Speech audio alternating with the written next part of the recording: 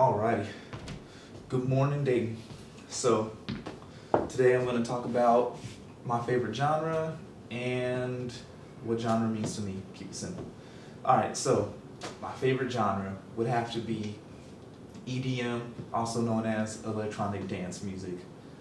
It's just something about those synthesizers, that electronic sound mixed with that four on the floor pump. It just makes me want to fist pump, jump up, and go crazy. Also, shout out to Therapy Cafe for EDM Tuesdays. Those are dope.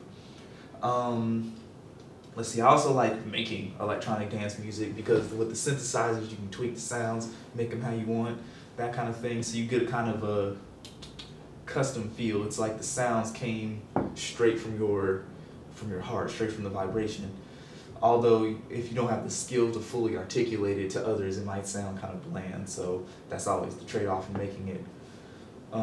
Let's see, what genre means to me. Now this is what I really wanted to talk about, because I believe genres are like different languages of expressing your intent. For instance, with classical music, the intent is more to speak on the music theory, actually. Like, I feel like all types of classical music is about trying to show off the music theory skills, but yet in a beautiful cinematic kind of way. It's like the art films of music. But as time went on and more diverse audiences got a hold of music, I believe it's simplified to different things. Like, for instance, pop music, they're trying to express the most harmonic way of putting chords in the most simplest manner to get the greatest audience. And I think that pop music does that. It does what it does and makes good earworms that stick with you. And with hip hop, it's more about the percussion and the bass line. And because it's more about the rhythm and everything, that's why it's more bass heavy, because it gets you head nodding and it just gets you feeling. As opposed to, the melodies. That's why there's a lot of samples in hip hop, as opposed to like maybe a lot of other genres. And so like they can sample that beat break, add a little bass, and get people to feel that nostalgia, as well as get on the floor to dance and rap over it. What else is there? Rock. I feel like rock is more to kind of let out tension most of the time, especially in the more harder, metaler type areas, because there's a lot of I feel like a lot of the vocalists have like more gravelly voice, and they're trying to release some kind of pent-up rage or maybe even sadness in some cases. Let's see, what other genres are there? Jazz. I really like jazz.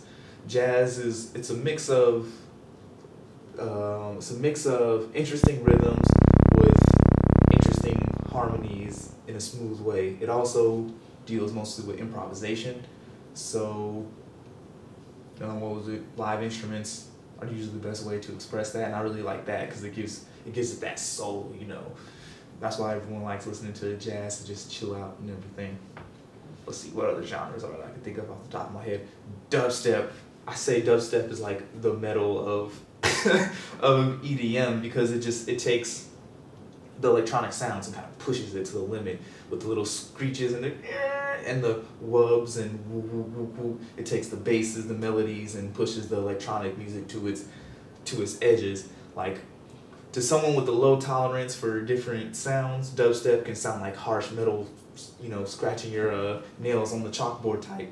But I feel like dubstep is really good if you're willing to sit down and listen, and that's pretty much about all I have about that. So enjoy the rest of your day. I might do another live video on something, I don't know, but I'm gonna be filming here at the library, so peace.